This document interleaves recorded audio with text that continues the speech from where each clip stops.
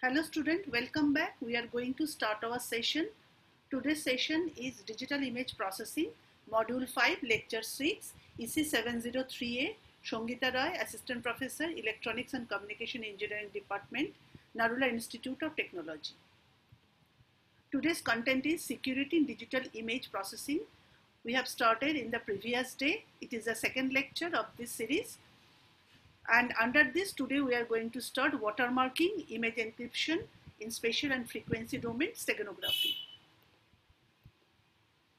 So, whenever we are transmitting any information from transmitter to receiver, there are a lot of intruders and another type of happenings may be there that is not wanted. Therefore, unwanted some information may include in the form of noise or in the form of any other spurious event that may be unavoidable circumstances, or maybe some hackers are there.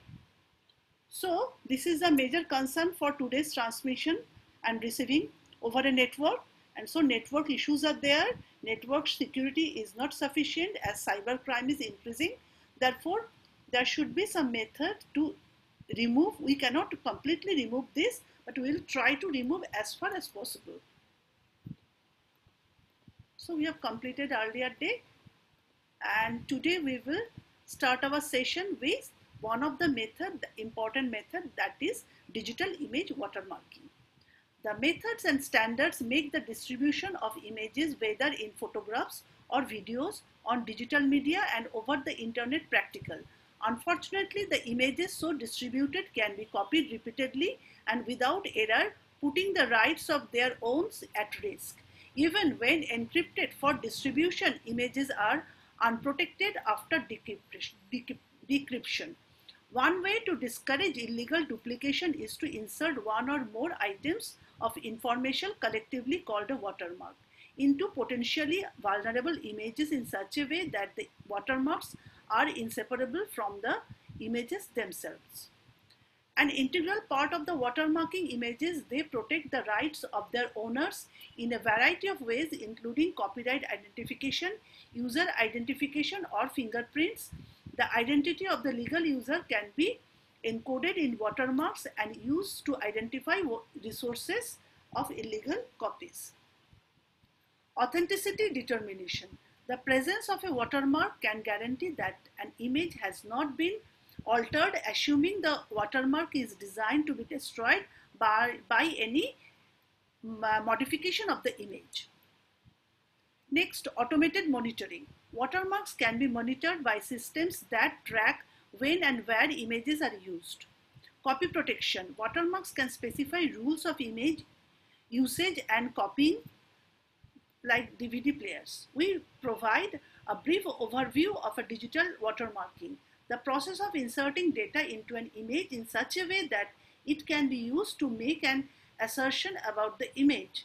The methods described have little in common with the compression technique presented in the previous section and the lectures, although they do involve the coding of information.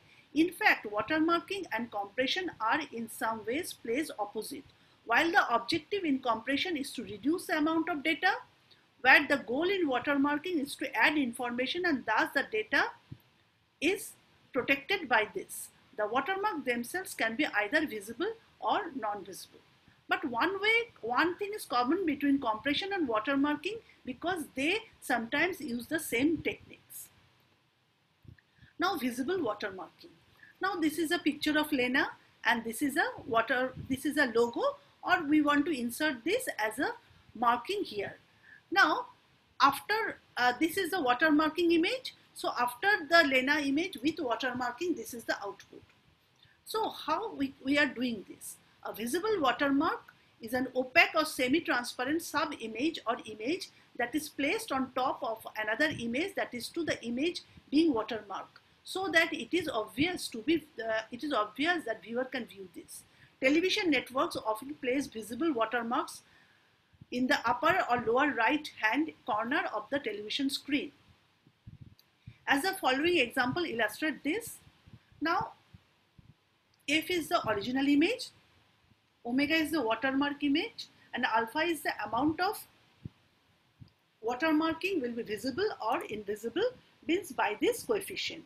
So after watermarking, the image will be FW, that is to 1 minus alpha F plus alpha W.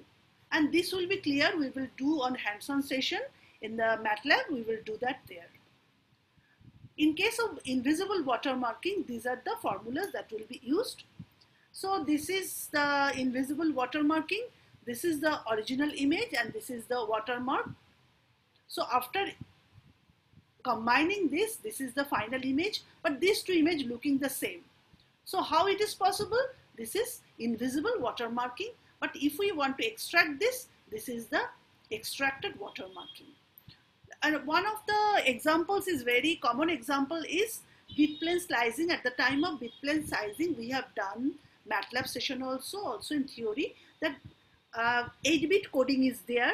In the 256 scale, 8-bit coding is there. So when we are doing 8-bit coding, each plane is considered as within 8-bit, each plane is considered each bit of this coding. So the LSB contains, already we have showed that LSB contains less information, whereas MSB contains more information. So in the LSB, if we can alter any bit over there, and this alteration is in the form of watermarking, then final image will not be changed much, but some watermarking will be there, or maybe some important information may be combined there. In this way, by using bitplane slicing, we can use watermarking. Also, there are a lot of wavelet or DCT applications of invisible watermarking there. Invisible watermarking or visible watermarking can be done with wavelet and DCT both. So this is a model how the watermarking plays. This is the original image, this is a watermark. By mark insertion, final, this is the marked or watermarked image. Now this is the reverse process or decoding process. So the mark extraction, there will be another image. This will be used as mark extraction method. So after combining this extractor will be decoded, and finally the watermark will be changed, and final the undetected without watermark image will be formed. So this is another image, two images of two versions of there, and after differentiation these are the two output images.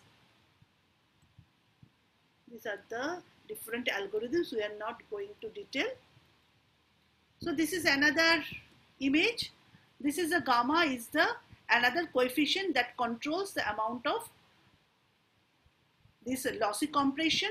By using different gamma value, the amount of decoding, amount of this watermarking can be changed. So we will do some MATLAB session so that we can understand this. So we will go to the MATLAB. So this is a program. So this is the original image and this is the masked image, and after combining this is visible watermarking. By this the formula how it will be combined. So this is the final combined image, it will be shown over there. So this will be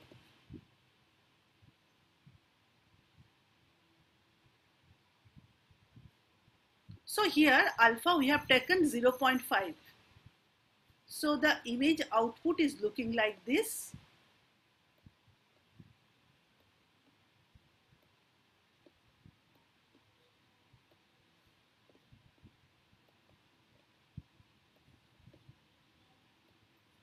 This is the original image, and this is the after watermarking, this is the image, and this is the watermark.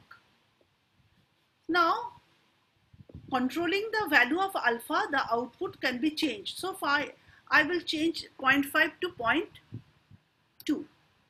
How the image will be changed, it will be shown clearly over there. Yes. Now see, image is more visible and watermark is suppressed over there. So this is I can also make this alpha as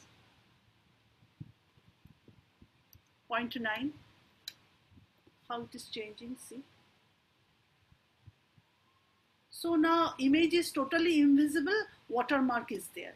So by controlling this, the visibility of the watermark or the image visibility, main image visibility can be changed. So it is known as visible image watermarking. Now in case of invisible watermarking, we will also study this. Yes, this is inbuilt program of MATLAB, hard transform for image watermarking, invisible watermarking. See, this is a mandrill.jpg. It is the inbuilt image of MATLAB. So it is the main image, original image. And after 3-level hard approximation, this is the image. And this is a image that will be inserted inside image, and output will not be visible, this image.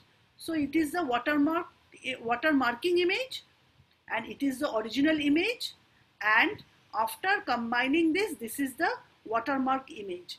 So this image contains this image, watermarking image, but it is invisible by using hard transform. And after reverse process, this is the recovered image. So we can embed any information in an image without visibility. This is the invisible watermarking. So this is all for today, and this is the references, and thank you. We are ending the session.